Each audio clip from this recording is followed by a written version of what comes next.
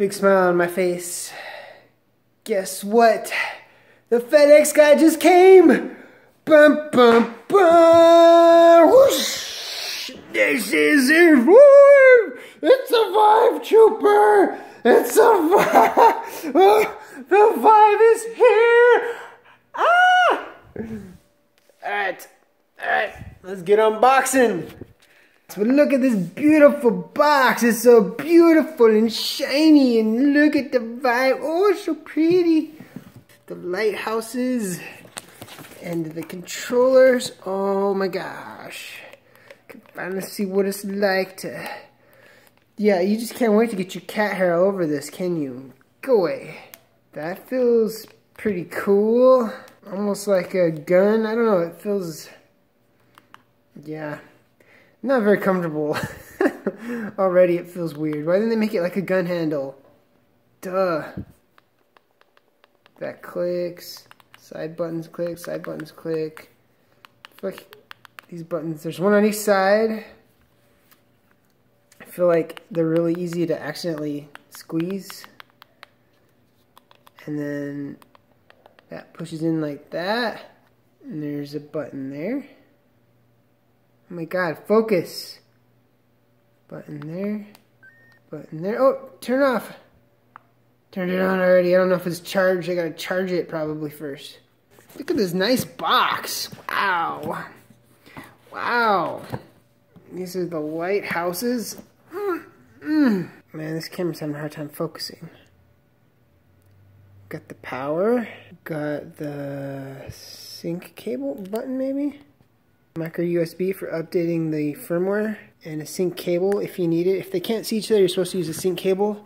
And then the beast.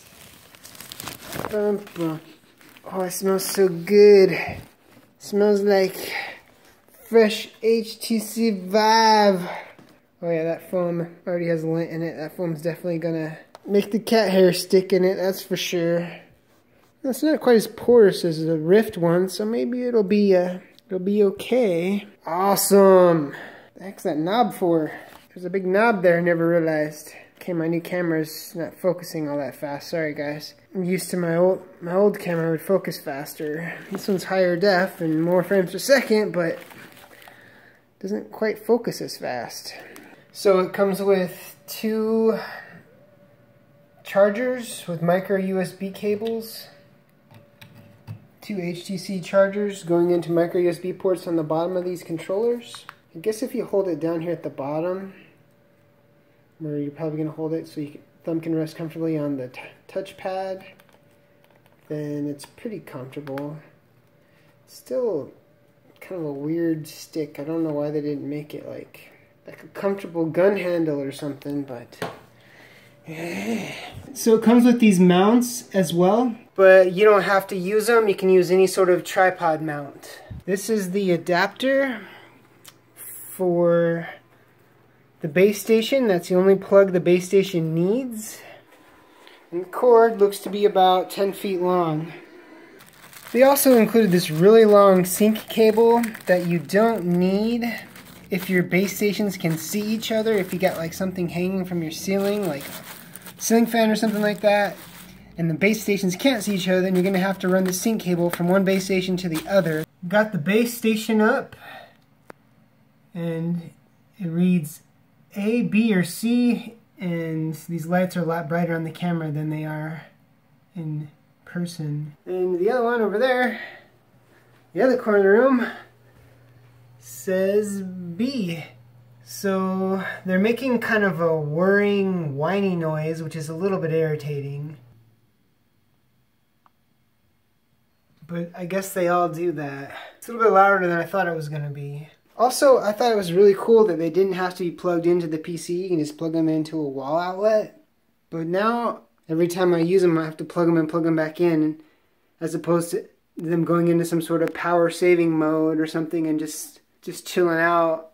The thing that I thought was really cool about them not having to connect to the PC is that you can put them like all over your house, or if you have a really big room, you can put them all over your room and they can work together And so, like maybe in the future you can map out your whole room or a room bigger than 15 or 16 feet in diagonal. And it'd be really hard to stretch all these cables to your PC. You just would run out of USB ports if you're going to do that big of area with your PC. So that's another good thing about not having to plug them into your PC. It came with some little HTC earbuds.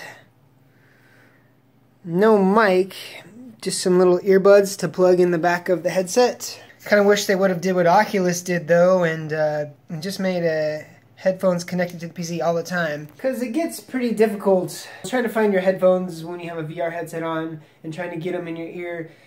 I like how Oculus has them. You can just put it all on in one big motion and you've got sound automatically without having to try to put headphones on after putting on the headset. Or trying to find the headphones after you have the headset on. So looks like the HTC still has that problem. It's a little bit less of a problem when they're going to be connected right to the headset and I just got to reach down and plug them into my ear. But I think they should have did it the way Oculus did it and just had the headphones connected to the headset. It's got a breakout box. It's got a short 4-foot power adapter that you got to plug into the breakout box.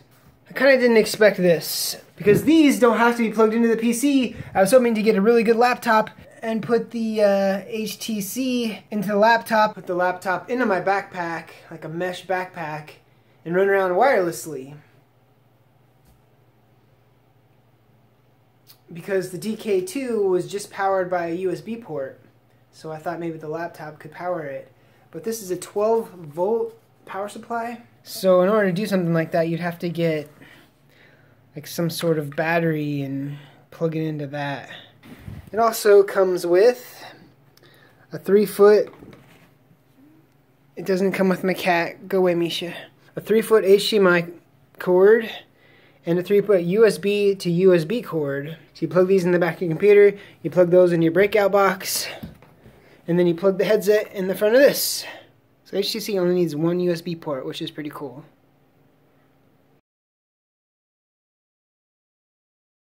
So there's kind of like 3 cords coming off this HTC Vive, and it's kind of a big and hefty cord setup here. It seems like the Oculus's CV1 is just like one of these cords that carries, that they were able to get it all in like one tiny little cord, maybe one and a half of these, but this has 3 cords coming off it. They're attached to each other. It's kind of a big hefty cord.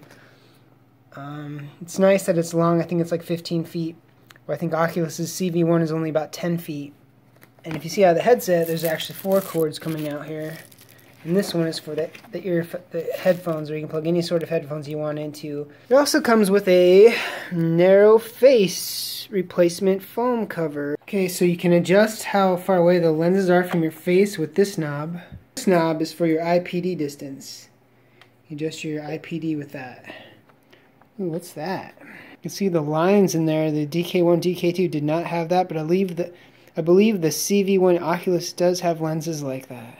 Also comes with a sticky pad for to stick the breakout box somewhere. Comes with the cleaning cloth, rubber earbuds for the earphones. And that is everything that it comes with. Here it is next to my Oculus Rift DK2. Yeah, it's heavier than the DK2. Dope! And all these up here are sensors that pick up the lasers coming from the lighthouse up in the corner. I don't know how well it's going to work with the mirrors. The mirrors are kind of messing it up in the calibration, but let's go. First time trying on the HTC Vive.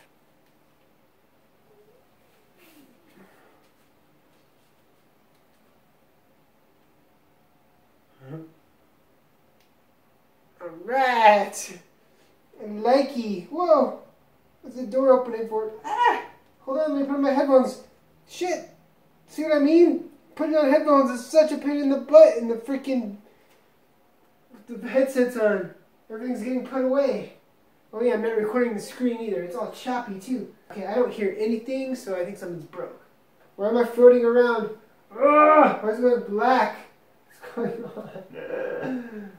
What's going on? I think the mirror's messing with it. It keeps doing that. Going to restart it. but it feels pretty comfortable. It feels really comfortable. It fits right out of the box. So I'm going to have to do some stuff like get rid of these mirrors or something. Loving the 90 frames per second and the higher resolution. Alright. Whoa! What happened? Oh, my headphones all out. Stupid. Why did they put the headphones on the controller? All this stuff is disappearing. It's awesome! That's the right headphone. I guess the good thing about it, though, is that... you're here. Huh. The orange border in which you're standing is called the play area. The play area, it seems small. The play area were defined during setup, and VR experiences will take place within them. Now, I'd like to introduce you to your chaperone bounds. Walk toward me, slowly, please, and stop when you see a colored fence appear in the air. These walls are right where, they're right where my walls are. These are your chaperone bounds. They will appear whenever you approach the edge of your physical space to help you avoid bumping into objects in the real world. Great. I think you got the hang of it. Oh! Lastly, hit take the wall a small already. step back, just until the chaperone bounds disappear. Oh no! Move them around. Wave them in front of your face. They are... Yeah. Let's go. You might not be able to see the border show up on your screen, but I can inside here. It's cool too that when I adjust this, it tells me like digital terms what the IPD is. On the underside of the controller, squeeze the triggers. Whoa! Oh, that seems quite dangerous. Let's just turn that off for a moment. No! Oh, man! Next, find the grip buttons. Well, if I can put them on the floor, and it's exactly where I need to pick them up to. So my face is hot. That's one nice thing about these little earbuds is they're not hot on your ears. They don't cover up your whole ears. Some of them sound like crap, and some of them sound really good. These sound pretty good. These sound really good, actually. That's one of them. Ah! Woohoo! Yeah, very festive. Festive. The large circle I on the took it away controller already. is you are touching the pad. Nice. Oh, The nice. trackpad is also... Oh, Ooh. I wonder where that was hiding. Down, press 1. Try another. Physics are spot on. Well, Oh, see, I thought I got the red one there. quite a... So yeah, it doesn't work good with mirrors. Of course, I have a whole.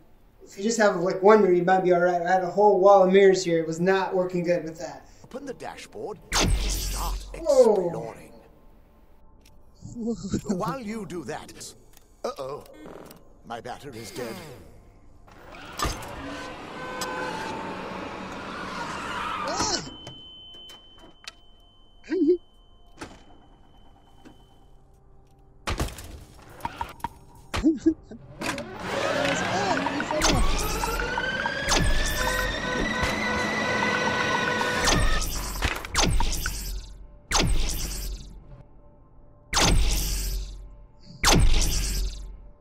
Nice. It was awesome. Walking around is working really good. Oh yeah. Walking around my room. Is that 10 minutes? Shoot, I'm not recording anymore. At least not on the camera. Okay, stupid camera has a 10-minute limit on it. But anyways, oh Jesus.